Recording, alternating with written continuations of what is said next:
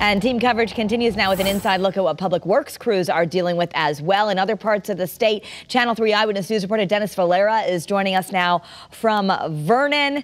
And oh, you're inside. I'm happy to see that you're giving your head a little break. I know last time we saw you had snow all over your hair, Dennis. Yeah, I really gave a preview of that salt and pepper look I'll have later in life. But yeah, I'm inside. I'm inside of a plow truck right now. And let me flip the camera over so you all can see what I'm seeing right now. And wait, sorry. Okay, there we go. So yeah, I've been in this truck for the past 20 minutes now.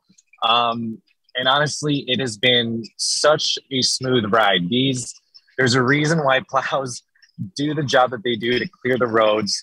I am with Vernon DPW driver Mark Rizzo.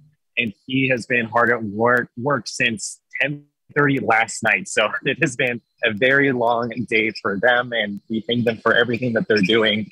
And it's clear that he has experience behind the wheel. He has been driving us through the neighborhoods here in Vernon so skillfully, and just going through all the curves and getting all the snow cleared away. You can still see that there is a lot to clear.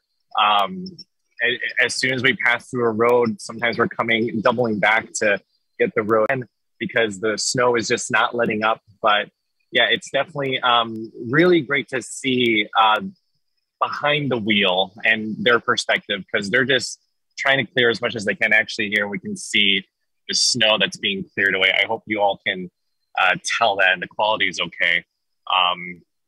We are going through these roads like butter, and it is definitely interesting to see it from this perspective. You know, I can see why, you know, something like, say, a parked car on the street can get in the way, because they're just trying to clear the road and make their way through. They don't want to think about, you know, an obstacle like a car or something in the way. So I can definitely see why all those parking bans and everything are in effect. But yeah, so Mark and everyone else here in Vernon have been working very, very hard since last night to make sure the roads are as clear as they can be for those that are hitting the road today. And yeah, I will continue to be in here. Let's see there. I'll continue to be in here, and hopefully the ride is still as smooth as it is right now. So for now, live in Vernon, Dennis Valera, Channel 3 Eyewitness News.